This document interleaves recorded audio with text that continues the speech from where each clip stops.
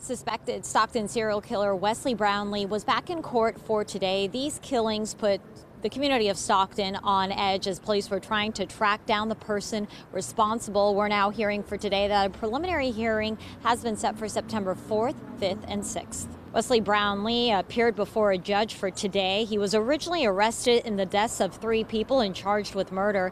An amended complaint then hit Brownlee with 4 additional murder charges and an attempted murder charge. The attacks he was arrested in connection with span across 2021 and 2022. Officers arrested Brownlee around 2 in the morning on October 15th of 2022. Authorities believe Brownlee was hunting for his next victim when he was brought into custody, found with a gun, and was driving around. Police were relying on community tips to help them track down the suspect. The shooting spanned all the way back to April of 2021. And of course, this is a court case that has not only drawn a whole lot of attention, but has also gone through quite a few hearings. So we'll have to see what unfolds from here. Reporting from Stockton, covering local news that matters, Claudette Stefanian, Fox 40 News.